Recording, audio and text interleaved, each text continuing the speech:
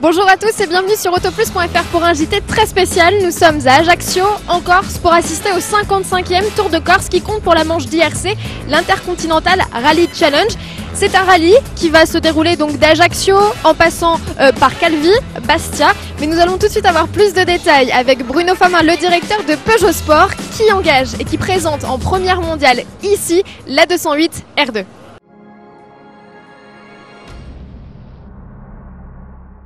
Monsieur Famin, bonjour. Bonjour. Alors nous sommes ici à Ajaccio pour l'IRC. Est-ce que vous pouvez nous expliquer quelle est la différence entre l'IRC et le WRC? L'IRC, c'est un petit peu la deuxième division des championnats en rallye. Le WRC, c'est la première division. Et l'IRC, c'est les jeunes pilotes qui prétendent à devenir champion du monde des rallyes dans quelques années. La nouveauté aujourd'hui pour vous sur le Tour de Corse, c'est que vous présentez une toute nouvelle voiture.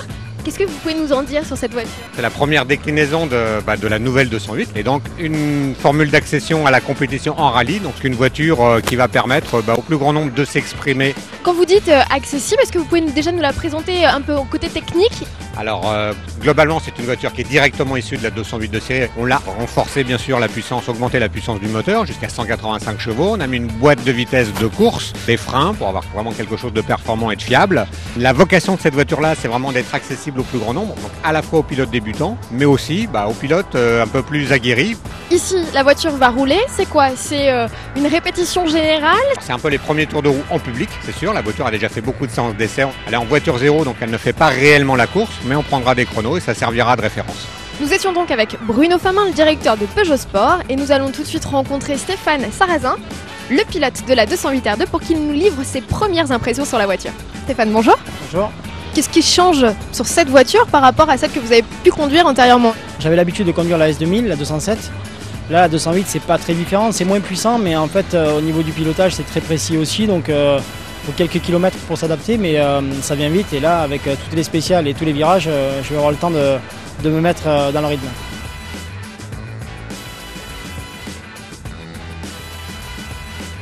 Et bien voilà, ça y est, la 208 R2 est prête. On lâche le lion dans l'arène. La voiture va donc rejoindre la première spéciale de ce 55e rallye du Tour de Corse.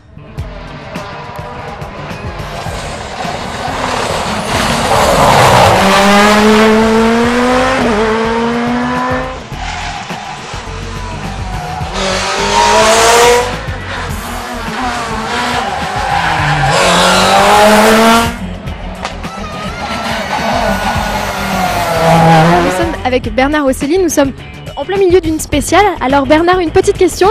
Combien de personnes travaillent sur cette manche d'IRC? Il faut compter à peu près pour le week-end, la semaine, disons 300 personnes, 300-350 personnes entre les commissaires, les organisations et sans compter naturellement la police, les pompiers et tout le reste. Combien de temps faut-il pour préparer un rallye comme celui-ci? Il faut en moyenne à peu près 6 mois de préparation pour tous les problèmes administratifs, les fermetures de route.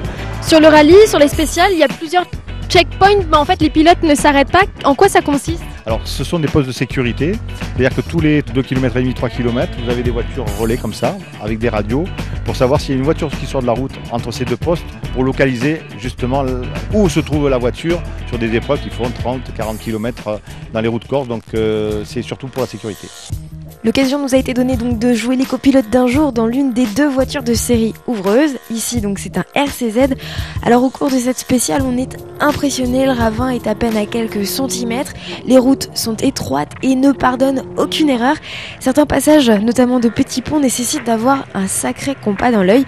Il faut aussi garder en ligne de mire les spectateurs susceptibles de bouger à tout moment et faire attention aux obstacles car il y a des voitures en stationnement, des poubelles ou même des bouteilles de gaz. On ne change pas les habitudes des locaux pour accueillir le rallye. Nous venons d'achever la 3e spéciale de ce Tour de Corse en compagnie d'Alexandre. Nous étions donc dans la voiture ouvreuse. Alors Alexandre, une petite question, c'était vraiment très impressionnant. Comment est-ce que vous vous préparez à rouler comme ça avec votre voiture? Alors on a un rôle qui est important en tant que triple zéro. On est là pour voir si la sécurité est valable pour les autres concurrents qui vont arriver derrière. Donc on n'a pas de notes, on n'a pas de copilote, mais par contre je suis venu en début de semaine pour faire un repérage de toutes les spéciales avant. Ça me permet d'apprendre la route et de voir un peu quels sont les pièges. Et ensuite donc on roule à un rythme qui n'est pas un rythme de course, et ça permet de voir en fait si tout le monde est bien placé, s'il n'y a pas de zone de danger. Il y a un truc qui est juste impressionnant, c'est qu'il y a je ne sais combien de virages. Comment est-ce que vous arrivez à retenir tous les virages que vous passez, tous les points de corde, tous les points de freinage? C'est vraiment très compliqué.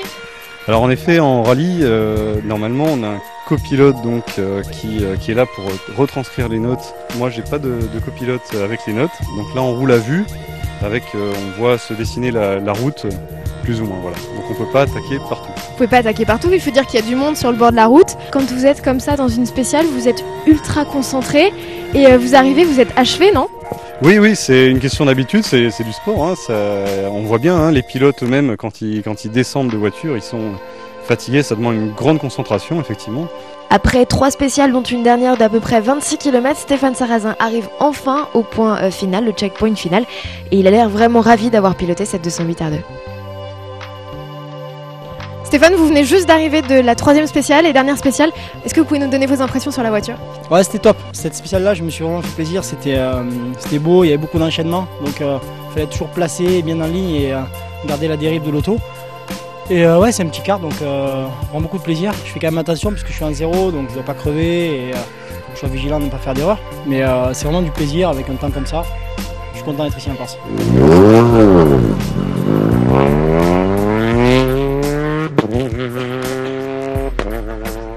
Voilà, notre JT d'autoplus.fr spécial Tour de Corse s'achève. Nous allons à présent reprendre l'hélicoptère pour quitter la région d'Ajaccio. Je vous souhaite un très bon week-end et je vous dis à lundi.